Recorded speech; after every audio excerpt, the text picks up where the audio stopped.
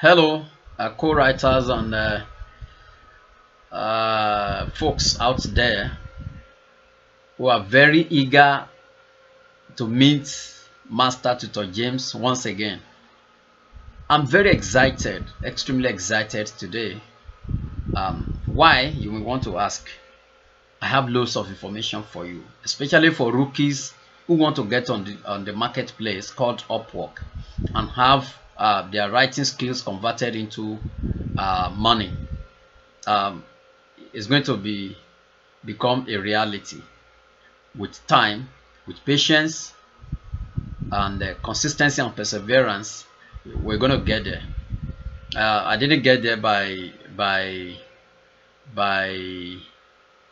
chance, but by a dint of consistency and hard work and playing by the rules. And that is why we are here again. How you can play by the rules of Upwork so that you don't violate the terms of service and the conditions. But you need to go back to my previous video and you need to watch the previous videos and subscribe to the YouTube channel. Drop your comments and let me have your feedback. So here are a few takeaways from the last video we had. In that video, I set a foundation for knowledge of how you can get your account approved, especially for rookies who want to get on board and convert their skills into money.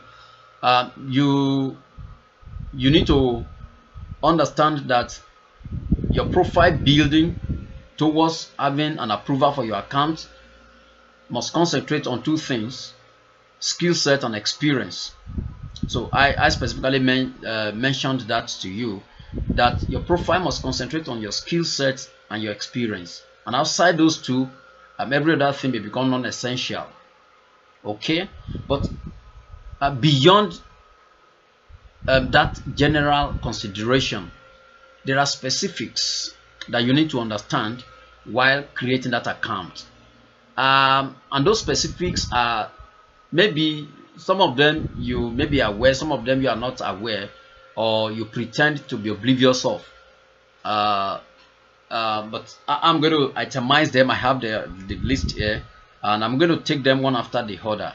All you need is to be patient and listen very carefully as we have this interaction together for a greater tomorrow.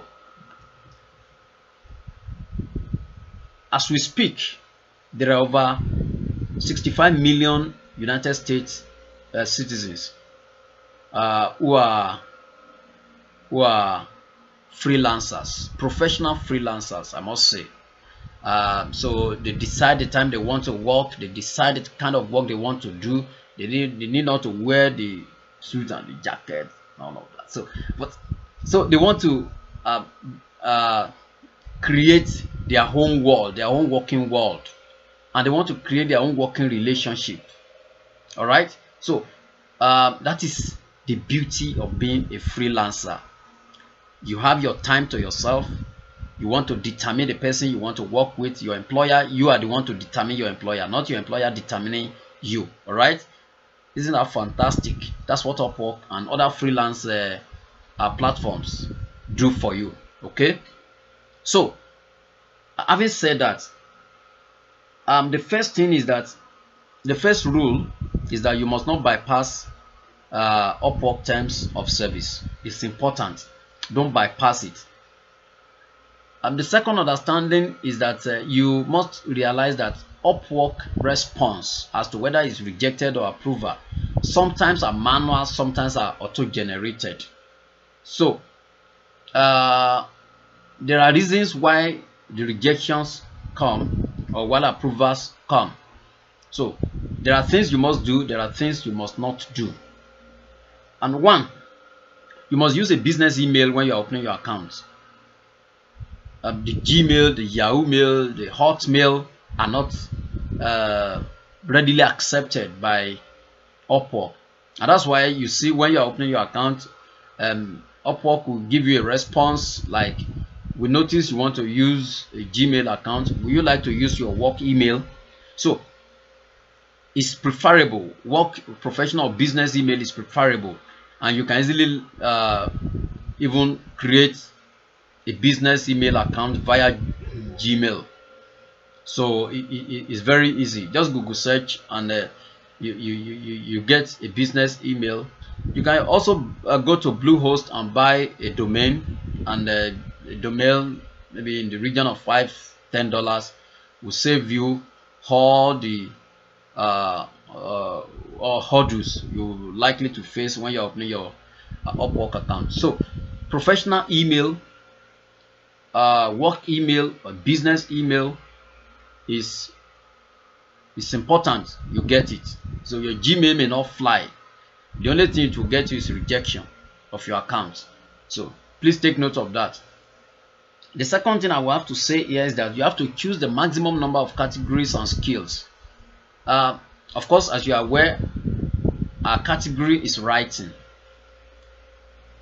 Is clearly written out on Upwork. Writing is a category on its own, and so under that writing we have subcategories, some of which I've itemized for you in the past, where I was mentioning digital marketing writing, email copywriting, SEO, web content, and a host of others. So you have all those subcategories under writing. So what I would suggest to you is to choose the maximum number, as many as it allows when you are selecting them. Choose as many as you can, and in choosing as many as you can, please ensure that you choose the ones that you are proficient at. It's not always good to choose the ones that you think you cannot handle, because like I told you, you cannot be a jack of all trades and a master of none. You must be proficient at maybe the first 5 or the first 3 or the first 4.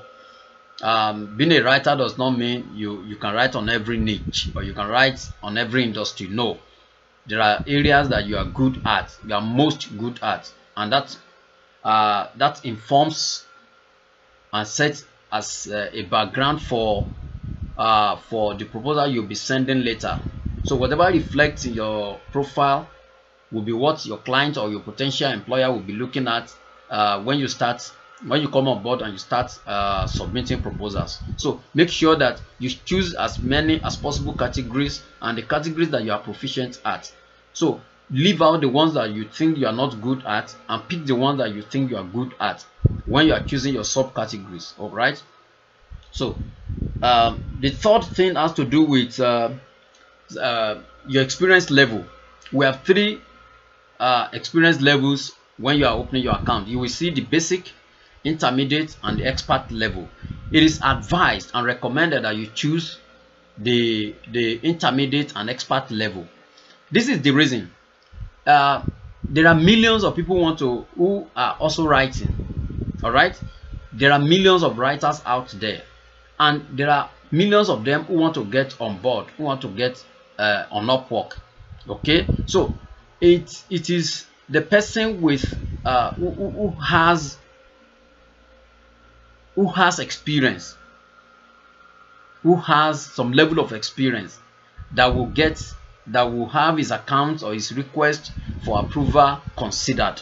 So it is advised that you go for intermediate or expert level, and I will even suggest that you go for the expert level, so that the image you are projecting is that you are an expert. You are at an advanced stage. You are not a beginner writer. So that gives you a leverage over others who are basic or intermediate. So I would advise you either choose intermediate or expert level when you are choosing your experience level. So this will send a message to Upwork that you are not just a newbie. You are not a newbie. You've been in writing for years. All right. So that's also important. Then the next one has to be that you must complete your profile 100%. Part of the issues that why your account may get rejected is that you don't fill all the details that you need to fill. Ensure that every detail that is required of you, you must fill it and complete it. Your history, your experience, your education, your So all of them must be completed. Make sure that you complete these things before you submit for approval. All right. So then you showcase your experience, skills, and education. This is also very important. When you are filling the request form, ensure that you showcase your skills. What are the skills you've had? That's when you'll be talking about what are your past experience. So fill all those past experiences with jobs you have written, not with story of where you worked as a teacher, or not where you work as. So fill relevant skills that are particular about writing. Don't go and put other skills that do not match your category. Your category is writing, and every skill you are putting there, every history you are putting there, you must be related. All right, must be related. It doesn't matter the course you study. It may be medical science or pharmacy or politics or philosophy or whatever you study. That's a different ball game. You can fill your educational history, but as to experience history, ensure that you stick to experiences that are related to writing. All right, so that's also very important. Then you refine your categories. After the first rejection, go back again and revise that category and refine it. Make sure that your categories are and subcategories are related in a way. So don't fall for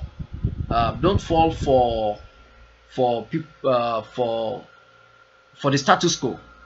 Don't settle for the status quo.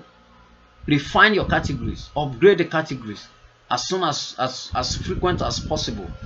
That's also very important. Come up with a specific title. Okay, so when you are writing, come up with a specific title. Maybe you say editor, proofreader. Come up with a very specific title. Don't let your title be a general title where you just write writer. No, that may get your request for approval knocked out. So ensure as much as possible to be specific in your title. Okay.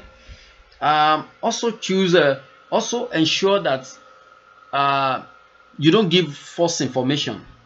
This cannot be overemphasized. Don't give false information. In a bid to get on Upwork, a lot of people go into outsourcing profile building and approval contract. They outsource it. It is dangerous, such that whoever is saying they want to help you get your work approved, they change your location to the US or to Pakistan or to elsewhere, and that's dangerous. So they choose a different skill set to get you in, then later you change it. Upwork has a way of verifying these things, and if you are unlucky, you'll be kicked out, or your account will be put on hold. Even after verification, your account will be put on hold, and once you are not able to answer convincingly some of the questions posed to you when your account is on hold, the next thing is that you are out. And once you are out, to get back on that platform, you may have to spend several months again. So it's important you don't give false information. It's important you don't outsource this approval to fraudsters, to people who want to modify your location, or change your location, or change your skill set, and so that because they are anxious, they are aggressive to get you on board. So that's what we have to say again today. Put your comments down. Let me see the questions you have. I will address them in my subsequent video, and I'm sure by the time you come on board, everybody will be a winner. Yeah.